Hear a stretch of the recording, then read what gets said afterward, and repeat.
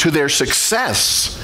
They go out in mission. They're sent out to minister to others the gospel. And there must have been some amazing success. That's why they were joyful. But nothing's mentioned. Nothing is told to us of the results of their being sent out on mission. In fact, interestingly enough, we don't learn anything about how many repented or how many people were healed. It's just not said at all. In fact, Matthew doesn't even mention it. He's very clear to focus on the people being sent out by Jesus, but doesn't say a word about what happened as a result of that. And what Luke tells us is that the disciples were actually thrilled because of the power that they had, that Jesus had given them, this power that even the demons had to submit to their authority. That was incredible. But why doesn't Matthew mention the results? Why doesn't he tell us? Well, quite simply, that's not what he's concerned about. As someone has said, up until this point in his gospel, Matthew has given reports as to how people responded to Jesus. But here in chapter 11, for the very first time, Matthew gives us Jesus' assessment of men's response to the gospel. And what this person says is interesting. It's not a good report. Jesus was very popular, extremely popular with the crowds. His disciples were elated as they were able to use his authority. But in spite of Jesus' popularity and in spite of the disciples' use of his power, we see very little repentance evident. In fact, Matthew makes this clear when he tells us about the pronouncement of woe upon the unrepentant cities who heard the preaching and teaching of Jesus but did not respond. And I'd like us to begin by looking in Matthew chapter 11 at verses 20 through 24. And we will see these very words of Jesus in Matthew chapter 11, verses 20 through 24. Speaking of Jesus, then he began to denounce the cities where most of his mighty works had been done, because they did not repent. Woe to you, Chorazin! Woe to you, Bethsaida! For if the mighty works done in you had been done in Tyre and Sidon, they would have repented long ago in sackcloth and ashes. But I tell you, it will be more bearable on the day of judgment for Tyre and Sidon than for you. And you, Capernaum, will you be exalted to heaven? You will be brought down to Hades. For if the mighty works done in you had been done in Sodom, it would have remained until this day. But I tell you that it will be more tolerable on the day of judgment for the land of Sodom than for you. We use the word woe as an expression of regret or distress. Woe is me. But that is not how the Bible uses the word woe, or how it's used in the Bible. In fact, to pronounce woe in the New Testament is a form of judgment, of impending doom, of condemnation. You see, what Jesus is speaking about here is the wrath of God being poured out upon the people of these towns because they have rejected him.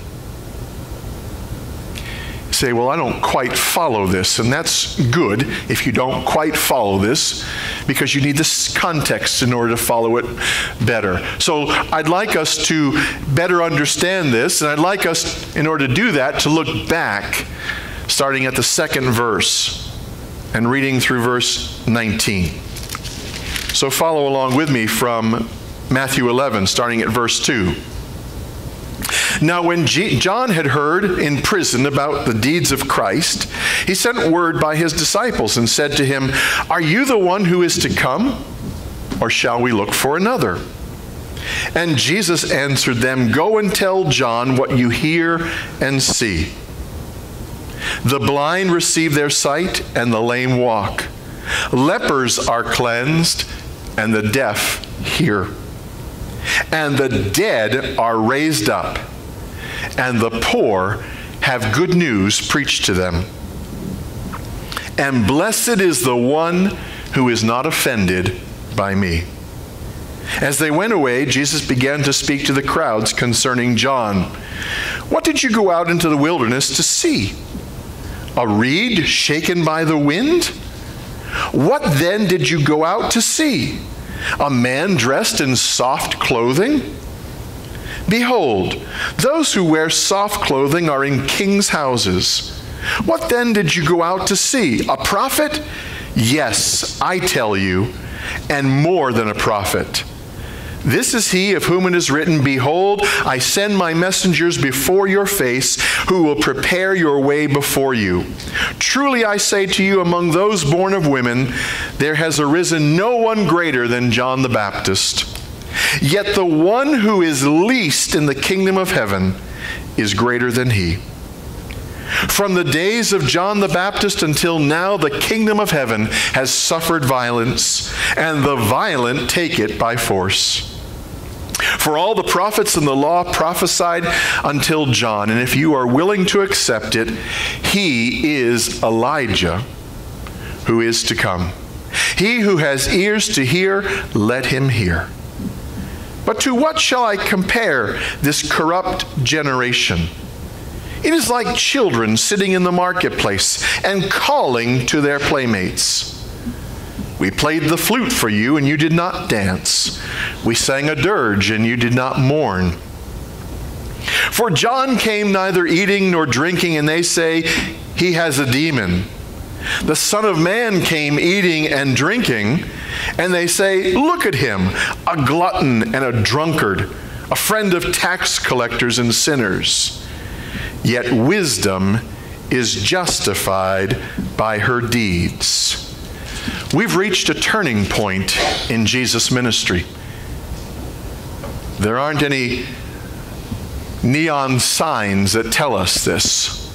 But as we understand the Gospel of Matthew, and as Matthew presents to us the ministry of Jesus, it is very obvious that the 11th chapter has marked a turning point. You see, when Jesus came on the scene, and for the first year of his ministry, he was extremely well received by people. That year is called the year of popularity. Then in Matthew 11 and into chapter 12, we see a big change where Matthew begins to show his readers that Jesus' popularity has changed. And now it's changed to opposition by the leaders and by those under their influence. Jesus moves from revealing his authority to the nation to refuting attacks that are made against him. And Matthew begins tracking that opposition here in these verses that I was just sharing with you, where as he focuses on John the Baptizer and John's imprisonment, and then John's own questions about Jesus' identity and about Jesus' ministry, which, by the way, were not asked because John doubted Jesus. No, after all, John declared that Jesus was the Lamb of God who takes away the sins of the world. No, it wasn't that he was doubting Jesus. It was for clarification purposes that John sent disciples to verify who Jesus truly is. For clarification purposes. And what Jesus did was to use this opportunity to affirm John, and to affirm John's ministry to his own disciples and to those around them, and to confirm his own messianic role. You see, what Matthew tells us is that Jesus' message was virtually identical to that of John. Repent, for the kingdom of heaven is at hand. John the Baptist said, "For the kingdom of heaven is near." The miracle-working power of Jesus is what attests to this message. And that's what people were responding to and flocking to Jesus. But we're also told by Matthew that the message of the kingdom was being proclaimed, and that it actually was suffering violence. And in verse 12, we see that Jesus says, "The violent take it by force." And there have been all sorts of interpretations and misinterpretations about what that means. But I believe from this we see that the message of the kingdom was forcefully advancing. That is, it was moving forward extremely powerfully. God was working in the transformation of people's hearts and minds, of their lives being literally changed by the power of the gospel. Multitudes of people. And that's why John heard about it in prison. He heard about those whose eyes were blind but were now being opened, those who were dead who were being raised to life. Those weren't just merely physical healings, but spiritual, powerful, life-transforming changes that were taking place as those who were spiritually dead were becoming alive to the things of God. Those who were spiritually blind were being awakened to see. And so we recognize that John hears about this in prison. And from the time of his imprisonment, the message of the kingdom has been making great inroads. And this is what John the Baptizer came to do, to prepare the way of Jesus who was coming after him.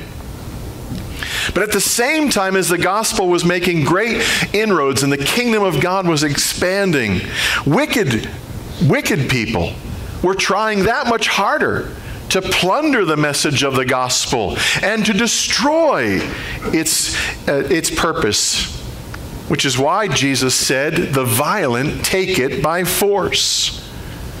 Someone has said the point would be that the kingdom has been advancing, but it has not swept aside all opposition, as John had expected. As the kingdom advances, the attacks on it by violent men increase. And so it was that the popularity that Jesus enjoyed was now changing. And there was opportunity for people to confront Jesus and to question Jesus and to doubt Jesus and to call into question why Jesus was doing the things that Jesus had done. And here's where we see that Matthew says, and it's so very clear to us concerning this revelation about the message of the gospel. It's easy to follow Jesus for the wrong reasons. It's so easy to follow him for the wrong reasons. Follow Jesus and your life will be easy. Follow Jesus and you'll have great success in what you're doing. Follow Jesus and you'll never know any problems. Follow Jesus, and every desire of your heart, he will provide. Follow Jesus, ... You fill in the blanks. Maybe you've heard it.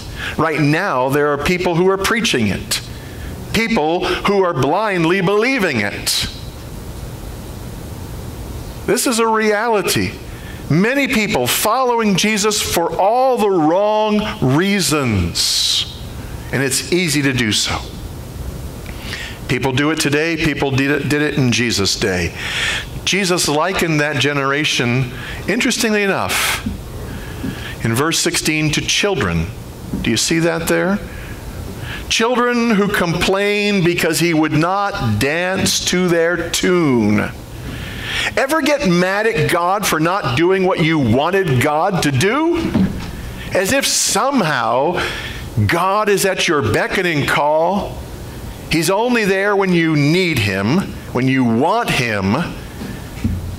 And you get frustrated when you pray and he doesn't do what you prayed for, what you asked for. If that's your conception of God, it's wrong. If that's your understanding of why God exists, it's unfounded. Jesus likened that generation to children because it was very easy to do. As someone has said, they wanted a have it your way Messiah. And when Jesus refused to conform to their desires and their expectations, they wanted nothing to do with him. And this person added, they were fickle folks. Indeed, they were. It's rather interesting that Jesus mentions, or actually Matthew mentions, and Jesus talks about John the Baptist. We sometimes lump people together. They're all in the same pot, so to speak. They're all alike. Listen, Jesus and John the Baptist were incredibly different. I mean, you probably couldn't get two more different people than Jesus and John the Baptist. They're cousins. They're related. But they're very different from one another. And guess what? That generation rejected both of them. When John came to them fasting, that is, neither eating or drinking, that's what verse 18 tells us, they called him demon-possessed. When Jesus comes on the scene along with his disciples, and they come eating and drinking, which is what verse 19 says, they called Jesus a glutton and a drunkard, and one who dares to associate with sinners. There was no pleasing them. That's why Jesus rebuked the cities in Israel. That's why he spoke as he did. They heard the life-changing message of the gospel, and still they refused to repent. You see, John's preaching and Jesus' preaching and teaching was to bring the nation of Israel to repentance. It was not to draw large crowds. It was not to attract a huge following. It was to call sinners to repentance. And that's the purpose of the gospel. That's what God desires. It's not changed. The purpose of the preaching of the gospel is exactly the same today as it was 2,000 years ago, to call people to repentance. Jesus was well thought of. He was sought after, at least for a time, by many. He was followed by awestruck crowds. He was a worker of incredible miracles. He sent out his disciples with the same message and the same authority, and they performed many wonders. And many people followed Jesus for the wrong reasons. How is it that you are following Jesus? Are you following him because he's called you to die to self and live for him? Are you following him because he's called you to give up everything in order to walk after him? Are you following after Jesus because he is the first place in your life, the first one in your life above all others? Or are you following him because, well, that's what you've always done and that's what you keep doing? Matthew shows us the prayer of Jesus. It's a powerful prayer. It's a prayer that tells us that the Father chose to do something. I'd like to read verses 25 through 27 and have you follow along with me of Matthew chapter 11, verses 25 through 27. At that time, Jesus declared, I thank you, Father, Lord of heaven and earth, that you have hidden these things from the wise and understanding and revealed them to little children. Yes, Father, for such was your gracious will. All things have been handed over to me by my Father, and no one knows the Son except the Father, and no one knows the Father except the Son, and anyone to whom the Son chooses to reveal him. Come, we'll stop right there. Sorry, get ahead of myself. 25 through 27. Jesus is praying. He's saying that the Father chose to conceal the things of the kingdom of heaven from those who we think are most likely to grasp them. That is, from the wise and the intelligent, and rather, instead, the Father has chosen to reveal these things to little children. That is, to those we would consider least likely or perhaps least able to understand them. Belief and unbelief, acceptance and rejection, these are the result of the Father's choice. God is sovereign, and He's sovereign in salvation. And Jesus praises the Father because those the Father intended to understand and believe have understood and believed. And God's plan has worked out just as He purposed. And that's why Jesus gives a simple but a concise invitation, the heart of the gospel, found in these next few verses that I want us to look at, verses 28 through 30. So let me continue. I started to do that. Let me come back to it. Come to me, all who labor and are heavy laden, and I will give you rest. Just take a moment and look at that for just a moment. Come to me, all who labor and are heavy laden, and I will give you rest. Take my yoke upon you and learn from me, for I am gentle and lowly in heart, and you will find rest for your souls. Take my yoke upon you and learn from me, for I am gentle and lowly in heart, and you will find rest for your souls. Verse 30. For my yoke is easy, and my burden is light. Come to me, all who labor, all who are weary, come to me. Some of you are weary right now, aren't you? Because you lost an hour sleep last night. Yep, some of you are even nodding off. I can see that. Wake up. You don't want to miss what's coming. Wake up. I mean that. Wake up. This is the serious part. If the person next to you is sleeping, you give them a good elbow. I've heard that people do that on a regular basis in this room. Come to me, all you who labor, are weary and heavy laden, that is burdened. Are you burdened? Come to me, Jesus says. Come to me. Come to me. You know what that means? It means come now. Don't wait. Don't delay. Don't think you don't need me. Come to me and come now. Weary evokes the image of persons exhausted from their work or from their journey, while burden indicates persons weighted down with heavy loads. But listen, this is so much more than being weighted down, being weary with the frustrations of life or the burdens of living. Jesus explained this in Matthew 9, verse 36, where He had compassion on the crowds because they are harassed and helpless like sheep without a shepherd. Jesus knows what your burdens are. Jesus knows the load that you're trying to carry and you're crumbling under. It's not merely the frustrations of life. That's at the surface level. He's talking about the burdens that go so deep, only He understands them full well. And you can hide them, you can mask them, you can cover them over, and for everybody else's sake, pretend they're not there. But Jesus knows the issues of your heart.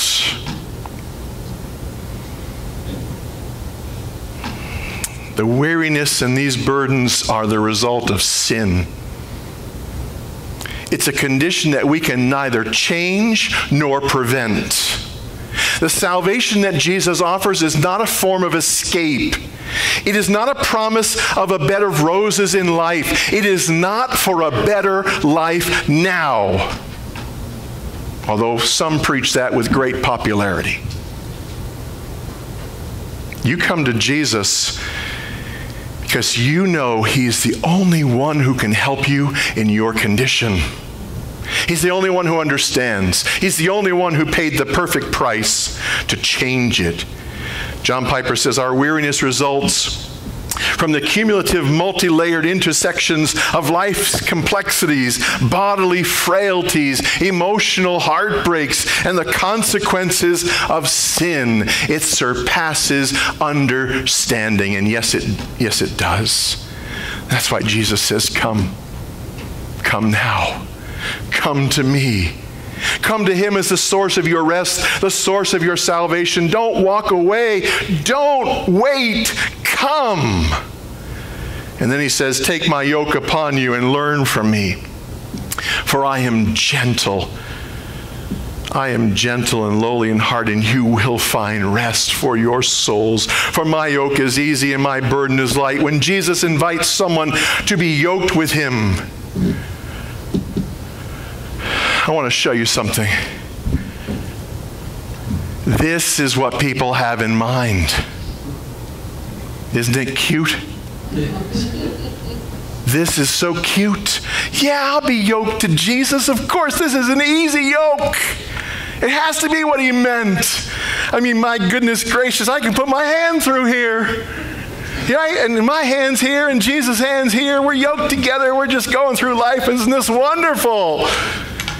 You see, this is what we have in mind. This is the yoke we think Jesus has given to us. The people I know that are yoked to Jesus are people who willingly go down the path that the Father has prepared for them.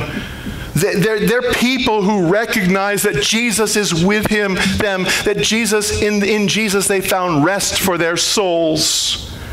Not because the way is easy, not at all, but because the yoke of Jesus is easy and because the burden of Jesus is light. Listen, they're people like Earl, who along with his wife retire to a wonderful place. And his wife comes down with a dreadful disease and dies only after a year's time. And rather than kind of burying his head in the sand, Earl starts and continues and has continued even up till recent days and weeks, visiting others in the nursing home and sharing the love of Jesus with people that he meets to cheer them up. Earl is 91 years old. It's people like Patricia, who as a 40-year-old young unmarried woman moves back home to care for her father, help care for her father whose health is declining, and to be there with her mother when her father passes away. Gives up what she's got going on in life because she knows that God has called her to do something, and she has done it. It's people like Anne,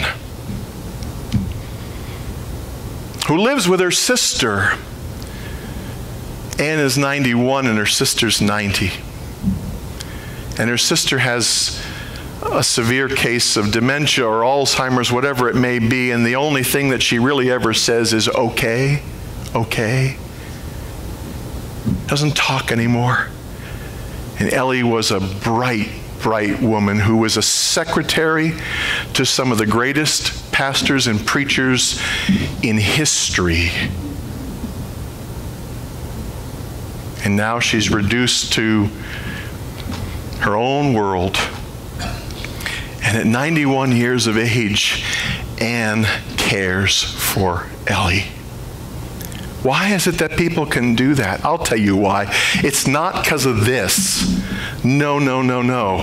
Not because of this. Let me show you what it is. Let me show you what it looks like to be yoked to Jesus. Let me show you what the yoke of Jesus is really all about. This is what we think it is. Can you see the difference?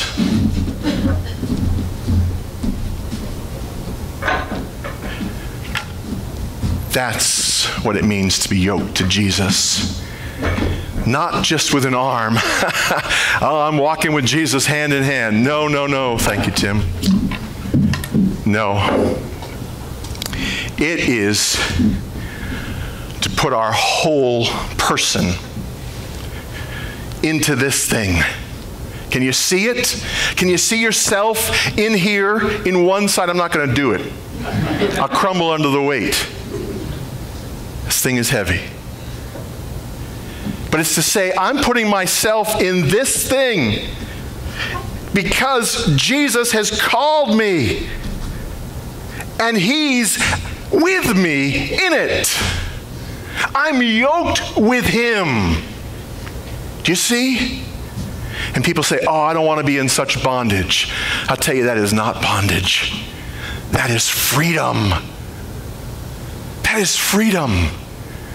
Because in this yoke, I'm with Jesus, and his yoke is easy, and his burden is light. Mine is heavy. Yours is heavy. You're already in bondage. You're already yoked to something you don't even realize what it is. It's sin, and it's crushing you. It's destroying you. It's ruining you. And you're just going on your merry way. Isn't this wonderful? I tell you what, you are in such bondage, you are blind to it, and you cannot escape it. But when you come to Jesus and are yoked with him, he sets the captives free. He has paid the price for your sin so that you do not have to walk in sin when you walk with him. You do not have to be under the weight and the guilt of the burdens and the pressures and the cares of life. We exchange the yoke of sin for the yoke of salvation. Not this. Isn't that cute? But this, because it's the only way to be yoked with Jesus.